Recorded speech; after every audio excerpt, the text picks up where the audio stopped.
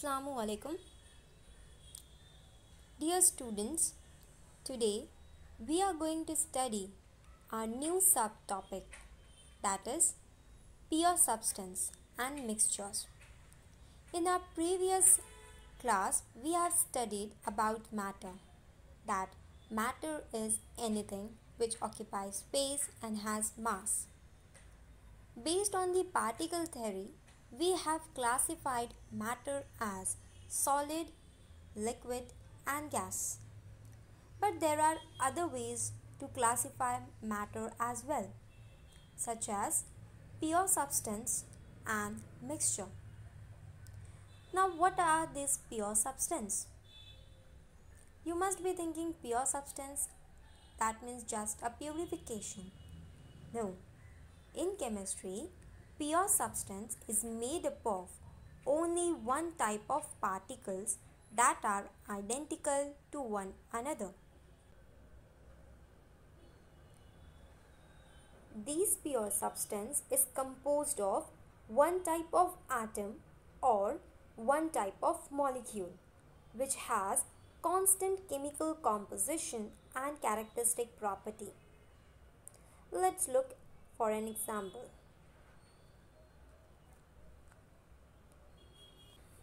This is a water molecule.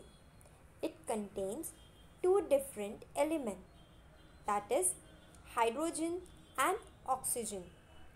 We all know pure water contains only H2O.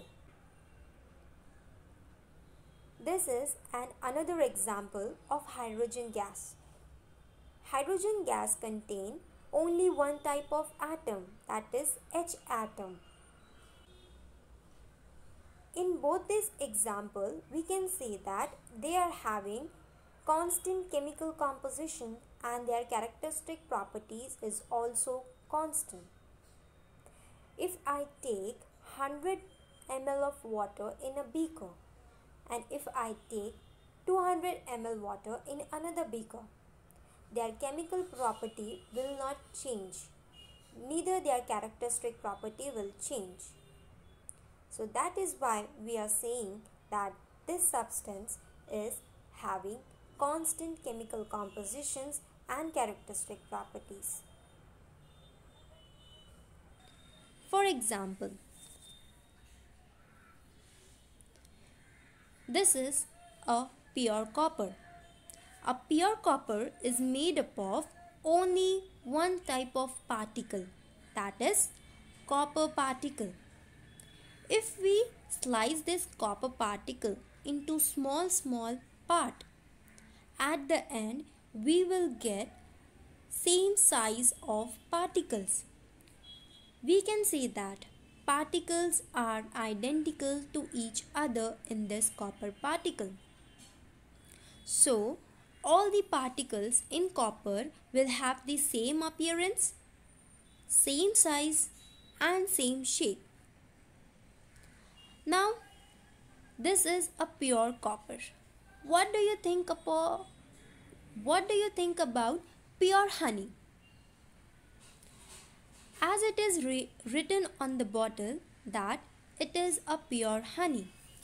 So, is it a pure? No. According to chemistry, the word pure means having same element. But in honey, they are not having same particles. In honey, it contains mixtures of glucose, minerals and water. Hence, it does not have any identical particle. So, honey cannot be considered as pure substance. Now, same goes for the substance of peanut butter.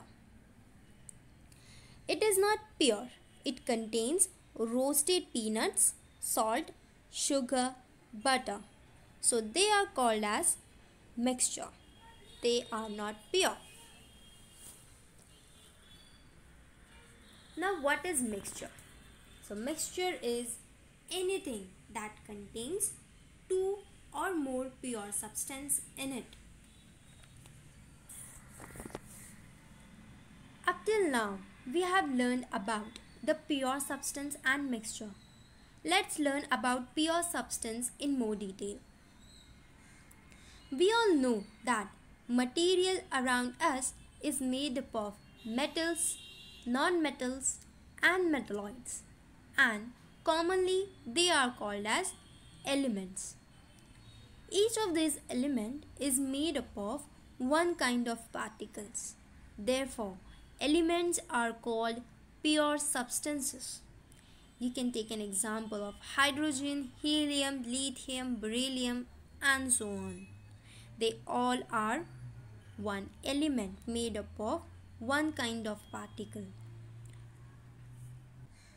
Okay, now we know that elements are pure substance. But what happens when we mix them? To find it out, let us consider a case of iron and sulfur.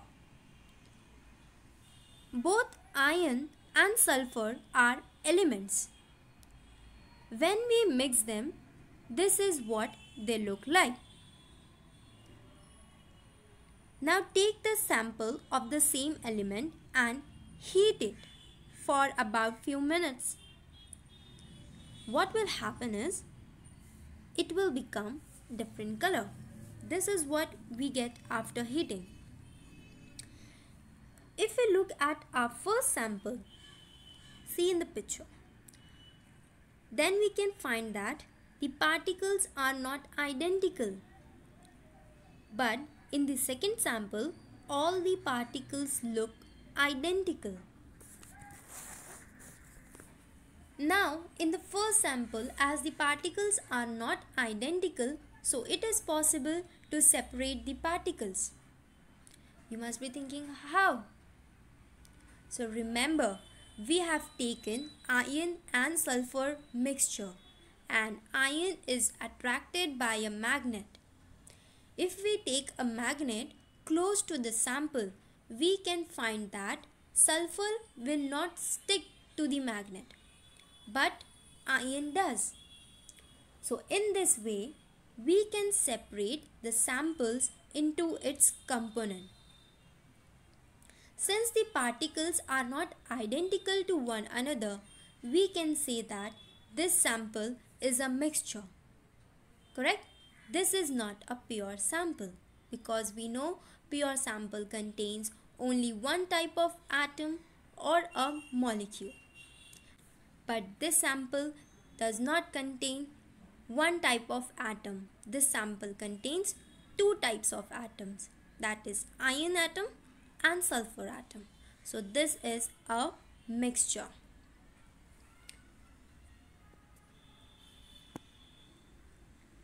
Now can we do the same to the second sample? Can we separate the mixture? So no. This time the magnet will not attract to the sample, though they are containing iron and sulfur. Why?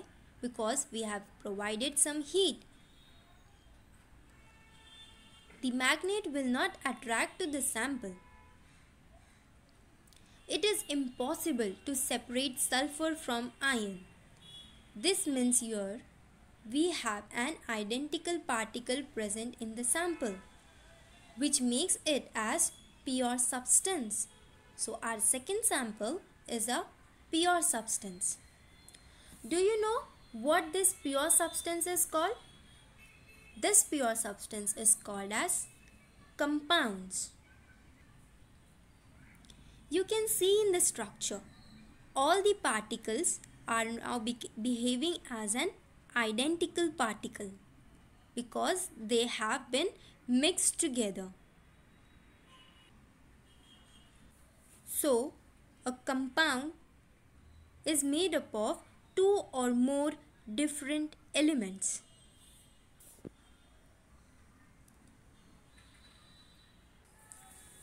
Now we have studied two types of pure substance, elements and compounds.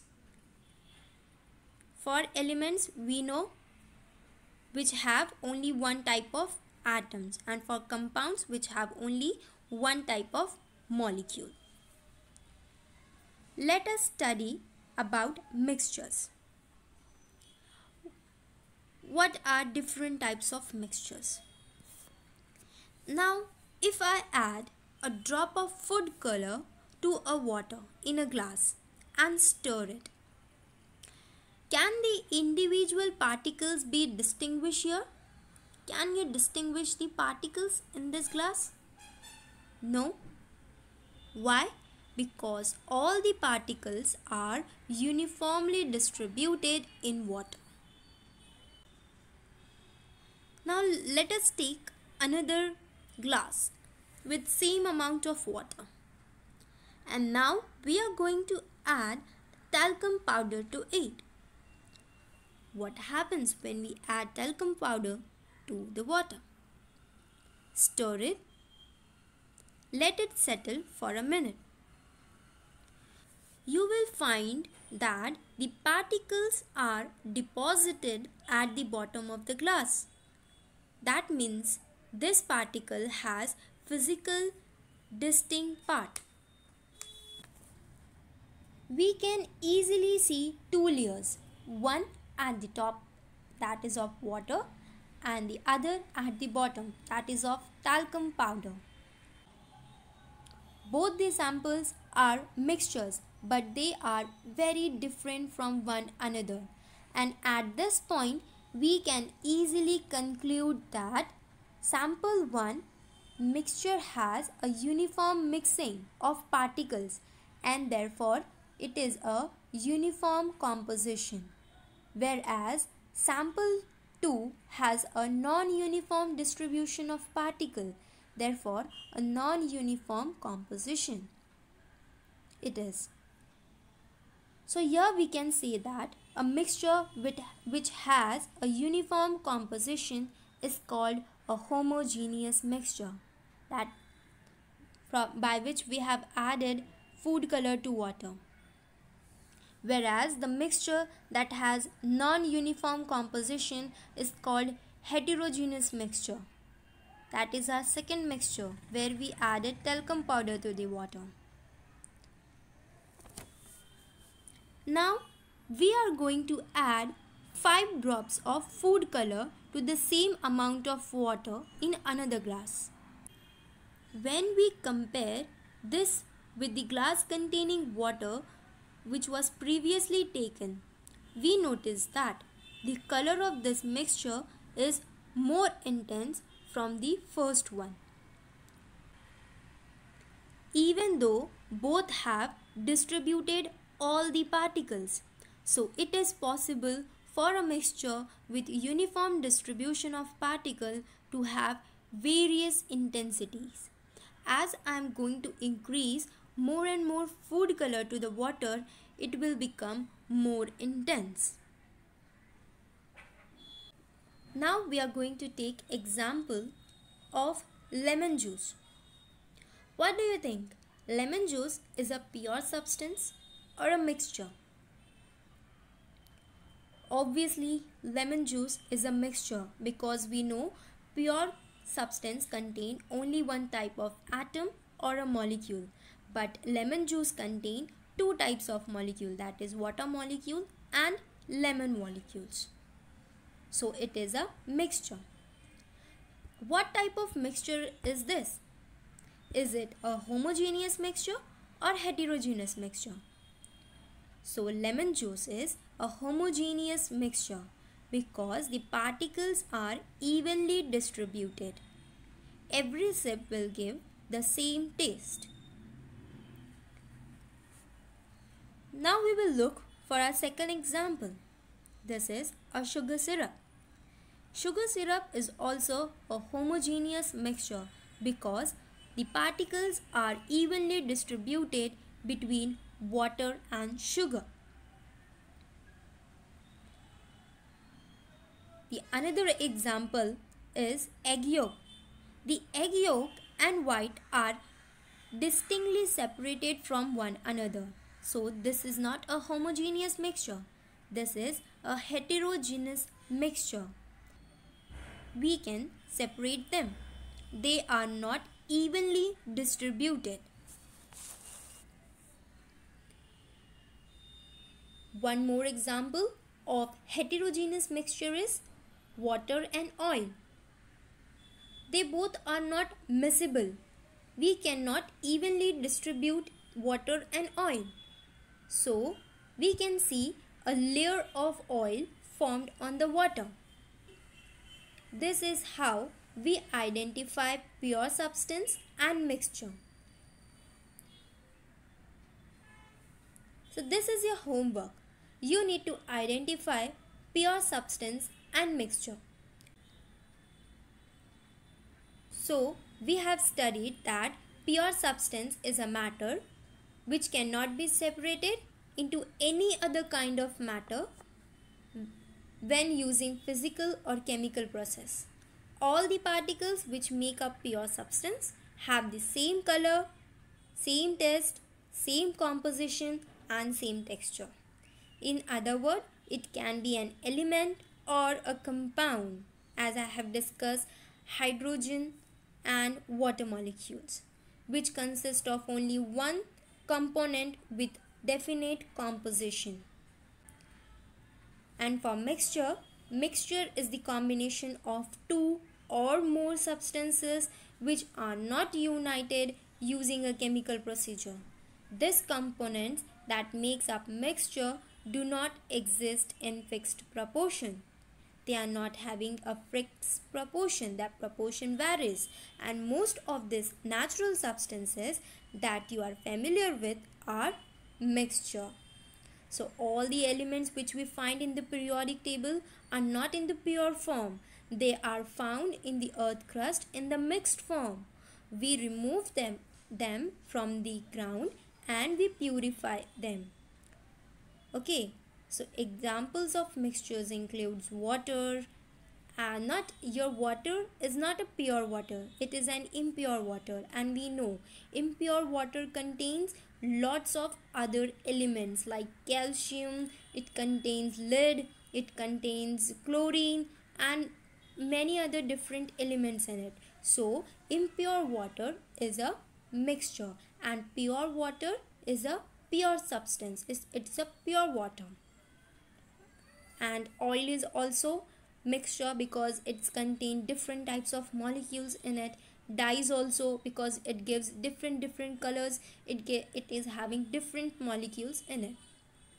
So I hope you all have understood about the pure substance and mixture. What are pure substance are further divided into elements and compounds, and mixtures are further divided into homogeneous mixtures and heterogeneous mixture. So learn it. If you have any doubt, you can message me. Allah Hafiz.